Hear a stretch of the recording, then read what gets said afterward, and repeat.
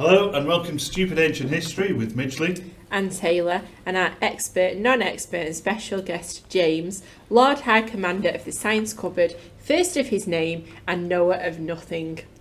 Thanks. Wow, you've gone up in the world, James. Yeah. Very fancy title. Elaborate. It is. Cheers. You're welcome. And as always, we're wearing our finest togas, and today we're going to introduce the foundations of Rome.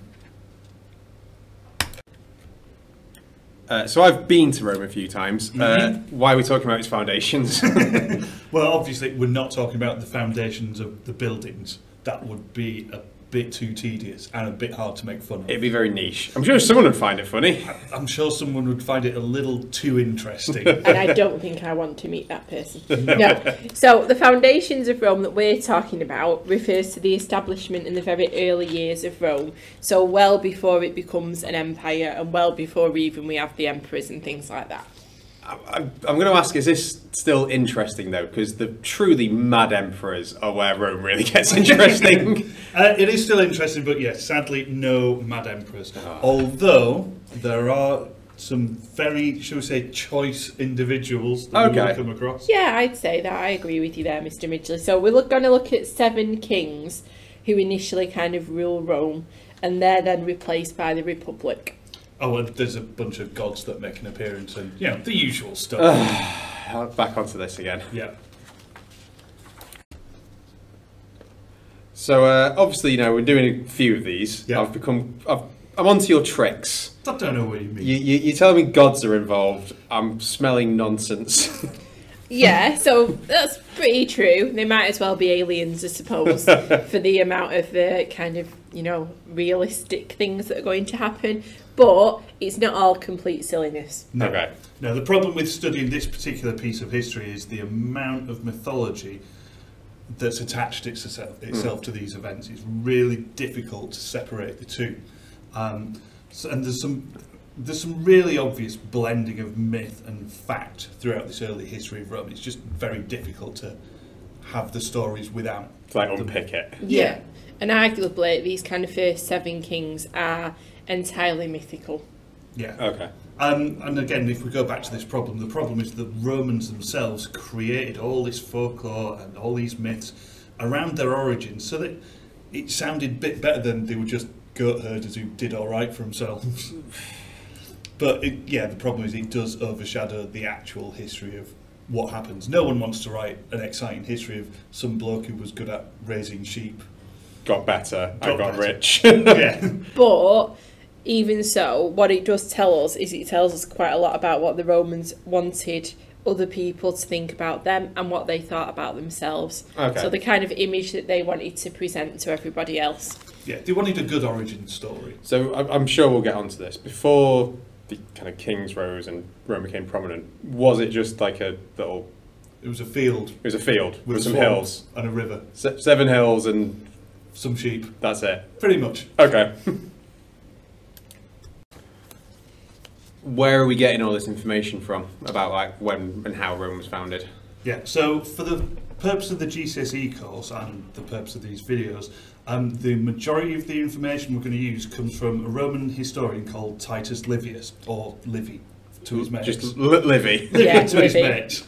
Yeah, so Livy was a Roman writer and historian who was born in 59 BC and was trying to write a complete history of Rome. So he doesn't just write about the origins of Rome and its foundation, he covers the entire period. Or he tries to. Yeah.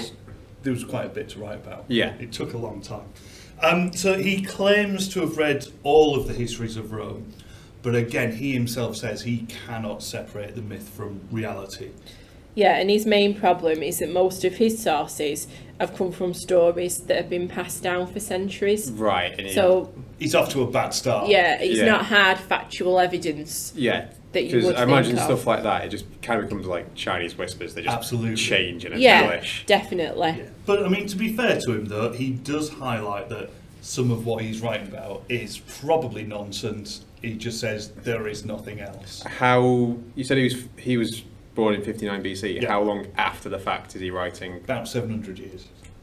Quite a bit then. Yeah. Yeah, and it also doesn't help that he's writing under the guidance or auspices of Augustus. And Augustus wants to create a certain history to be written, because basically what Augustus is trying to do is create a myth or a foundation story which he himself can use as propaganda to justify why he should be the ruler of Rome.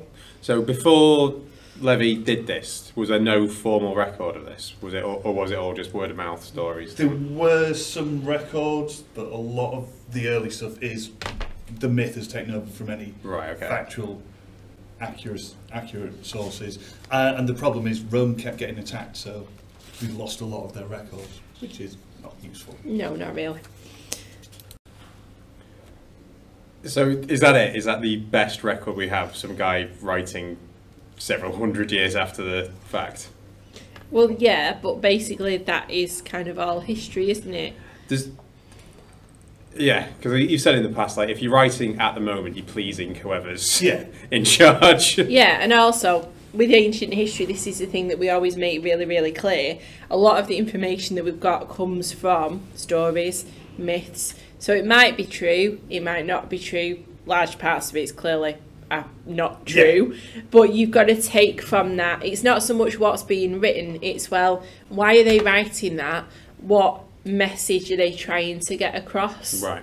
Yeah. It's the symbolism, isn't it, with a lot of it? And and the background, the context. Yeah. But yeah, I mean, we don't just look at Livy. There is a bit more than him to look at. He does give us the best narrative of the period, the easiest story to follow. But like with other parts of the course, there's always some archaeology to look at. So, to be fair, like I say, I've been to Rome. That's the prettiest stuff. Yeah, but the problem with things like the Colosseum and the pretty archaeology, a lot of what's preserved in Rome and Italy had actually been built on top of what we're looking at by later Romans. Yeah. So we're looking... Ideally, you dig up the Colosseum and see what's going on. It's archaeology on top of archaeology. Yeah. However, there is a sewer. Oh, okay. Da-da-da! Yeah, sewer's really important. I mean, I know they are for practical reasons, but archaeology-wise? Yeah, absolutely. Sewers are gold mines to archaeologists. Okay. Because where do you throw all your things away? Well, if it's important, not in a sewer. It's the best place to put things. So we talk about the foundations of Rome. What scale is this? Because I know it became a massive empire, but obviously didn't start that way. Yeah, no, we're not looking at the massive empire, I'm afraid. No, so almost all of the events that we look at happen within a few hundred miles, if that, of the city of Rome. Right, okay. So it's quite a small area. Yeah, it's basically all happening within the modern Lazio region, in and around Rome. And it also, again, it's not so straightforward, because at the time we're looking at, 753 BC, the region is populated by lots of different little warring tribes. So we're not just looking at Rome, it's the people who are there as well, who ultimately have to get shooed out of the way. Okay. Yeah, so Rome is basically just one of many small settlements. Who all of whom presumably don't get on very well. No, not really. But that's kind of part of the story. That's why it's so interesting. Yeah. So, basically, 7 kings. 1 republic. About 200 years. Some major achievements, but quite a lot of scraps as well. And a whole lot of tall tales. Cool. So there you have it, our brief introduction to the foundations of Rome. Thank you for listening. We hope this will be useful. Leave us a comment below. And until next time, goodbye. Bye. Bye.